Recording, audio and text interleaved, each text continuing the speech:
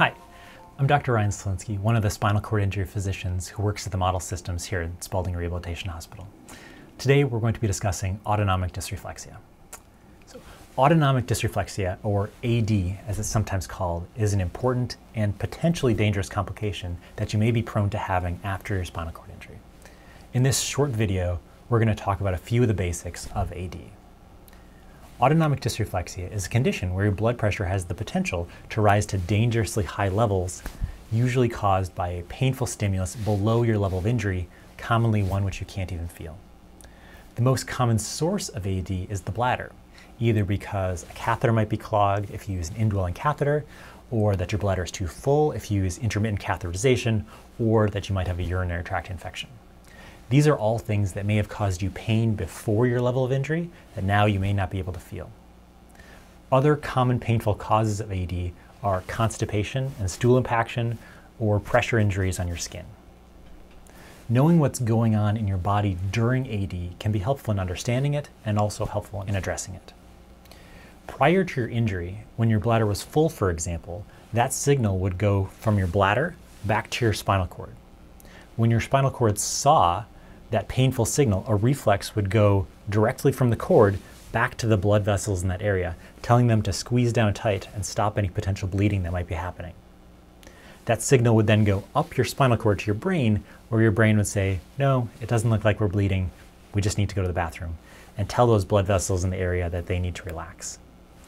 However, after injury, even though the first part of that reflex is still in place, telling those blood vessels to squeeze really tight in response to that local pain, because of the damage to the spinal cord, the brain doesn't get the signal that it's just from an overly full bladder. This means that those blood vessels just continue to squeeze tighter and tighter and tighter, increasing your blood pressure to higher and higher levels.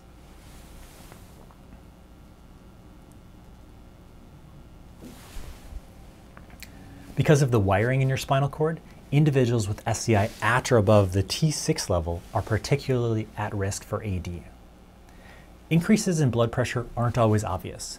The most common symptoms people have while they're experiencing AD are headaches, sweating, changes in your heart rate, either going low or at times increasing, flushing, where the skin above the level of injury might turn red, you might feel very hot. You can have anxiety or a runny nose.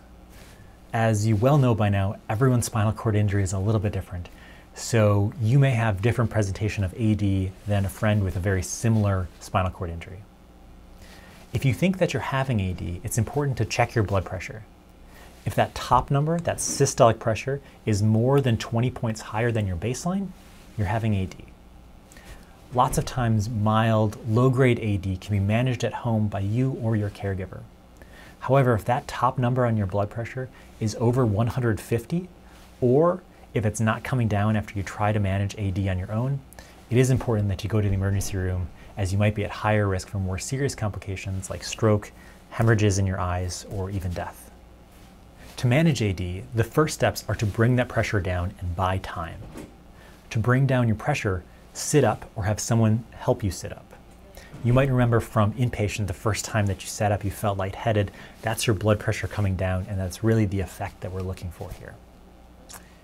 Then remove any constrictive clothing like head stockings on your legs or an abdominal binder if you use either of those. Those are helping bolster your pressure and not what we need right now. Now that you bought a little bit of time, next, the key step is to look for that potential source of pain. First, checking that your bladder is emptying. As I mentioned, that is the most common source of dysreflexia. If you have an indwelling catheter, ensure that it's draining. Potentially flush it with some warm, sterile saline if you have that available at home. If you perform intermittent catheterization, attempt to pass a catheter to drain your bladder. So a quick tip here is that lots of times with dysreflexia, that sphincter in your bladder, which leads into your bladder, can be especially tight. So just hitting that spot over and over again with a catheter can actually make things a little bit worse. To address this, apply some gentle pressure when you're passing the catheter, and sometimes that is enough to make that sphincter open up and allow access to your bladder so you can drain it. A more advanced tip is if you're still having trouble passing that catheter, knowing that the external urethral sphincter is wired on the same circuit as the anal sphincter is important. So just the same as you do a digital stimulation in your rectum, if you insert 2 fingers into the anal sphincter and do what's called scissoring, where you make a scissors sign inside your rectum, dilates out that anal sphincter, and since it's wired in parallel to the external urethral sphincter, can cause some relaxation of that as well, which allows you to pass the catheter a little bit easier. If neither of those yield results, consider if you may have a urinary tract infection. The most common signs associated with this are changes in the smell of your urine or increases in urine sediment or color change. Next, if addressing your bladder doesn't bring the pressure down, check your bowels and your skin.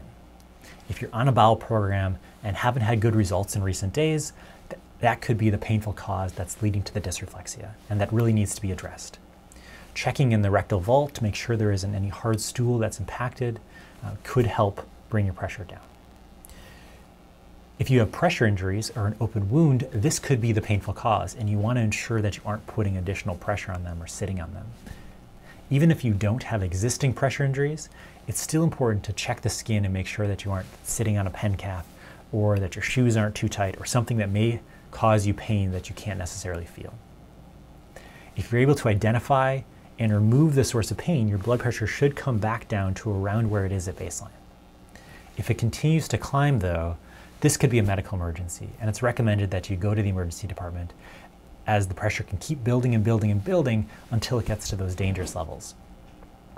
In the emergency department, they have medications that can help bring your blood pressure down as they try to help find that painful cause. Your outpatient physician may also provide a prescription for medication that may be helpful in these emergency situations if you're having AD with some frequency. If you end up going to the emergency room, it's good to know that not all providers are as familiar with AD as you are now. The Spinal Cord Injury Model Systems has a printed wallet card describing AD that some people find helpful to bring with them in these situations, and there's a link for this below. To prevent AD from happening in the first place, the key is to really stay on top of managing your bladder and your bowel and your skin the best you can, which is all the things you're already doing on a daily basis anyway. On top of that, be considerate of activities that may cause pain or be uncomfortable to your body below the level of injury that could lead to AD. Autonomic dysreflexia, or AD, can be scary, but serious medical complications from it appear to be rare. Being aware of what's going on inside your body during an AD event, knowing how to identify that you're having AD and how to manage it will help minimize these risks even more.